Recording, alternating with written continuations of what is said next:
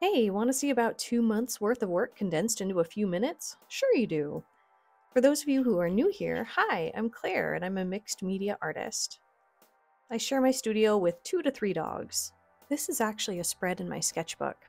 I was practicing portraits for an event I'll be painting at later this year. And this piece is called Ink Spots, although it's actually watercolor spots, but anyway, it's one of my most popular paintings this month. It's a bunch of watercolor blobs and some pug heads drawn over it, and it just really seemed to resonate with people.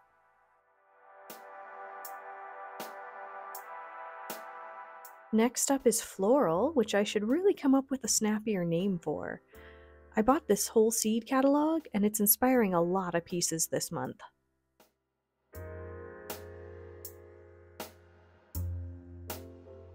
This one is one of my favorites from the month, and it's called the Strawberry Table. I really like painting strawberries, as you can see here.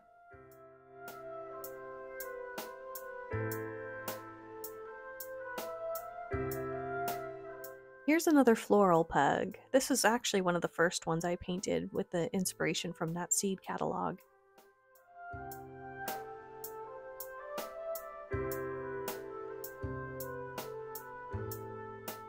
This one is called 5 More Minutes.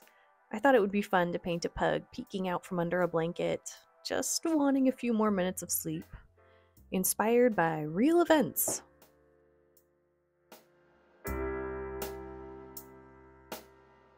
Up next is Lotus. I was really into the floral paintings this month. This one is not directly inspired by the seed catalog, it's just once you get started painting flowers, it's hard to stop. This one's called Earning My Wings. I have mixed feelings about this piece. I feel like it could easily be misconstrued. I just wanted to paint a pug with little strapped on wings who was inspired to keep flying. Donut Stack. This is my favorite painting that I've done all month. I love painting drippy frosting, and this was an opportunity to do that.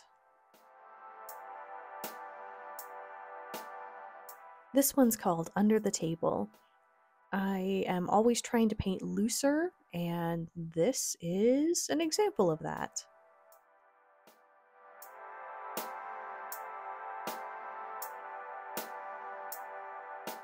This painting is part of a mini-series I've made called All in a Swirl. Altogether, there are 4 pieces. I like how the 4 of them look together. They're square paintings, and they're making an even larger square. Each one has special little accents that can't be accurately captured by a scanner. Little flashes of neon and glitter paints. I don't know why I do this to myself, but I make it really hard to make prints lately. There's just something about the neon colors and the glitter that's just really inspiring me right now.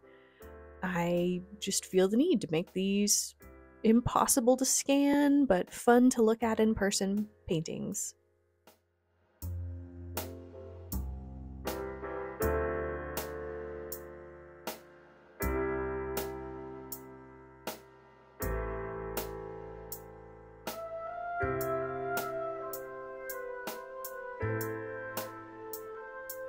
Up next is this little lady in a dress.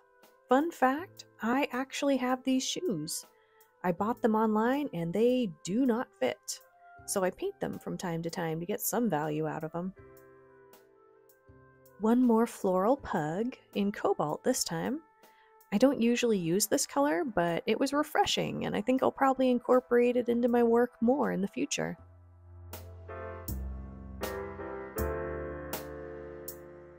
I'm working a lot in 4s this month.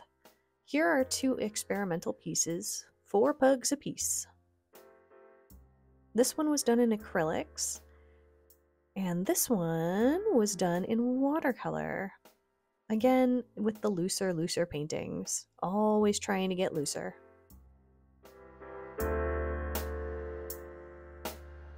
This is another favorite of mine. I created it for my Patreon. I love creating these paintings with lots of 3D elements. Assemblage, sort of. I'm hesitant to use that word because I heard someone in the art world pronounce it assemblage, and that can't be right. Can it? Now, a whole bunch of studies and warm-ups. I just picked my favorites to show you. Most of them are terrible, but that's okay. Some of them shimmer. I used acrylic ink to give them a boost.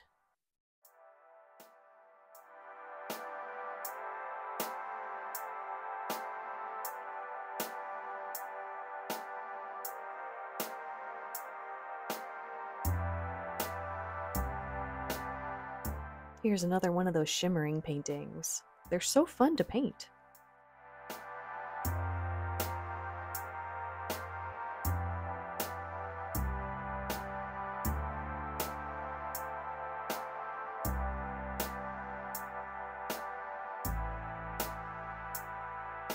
Again with the neons. These 4 are actually studies for larger paintings.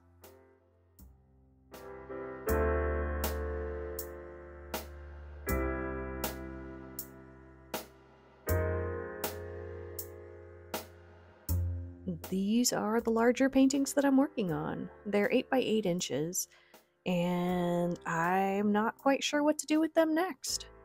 So maybe you'll see them in next month's roundup all finished. Let's hope. Thank you so much for watching. If you liked what you saw, please give me a thumbs up to boost my lagging self-esteem, and subscribe while you're at it. And if you really liked what you saw, you can head over to my shop and adopt a painting or two. Link in the doobly-doo. Bye for now!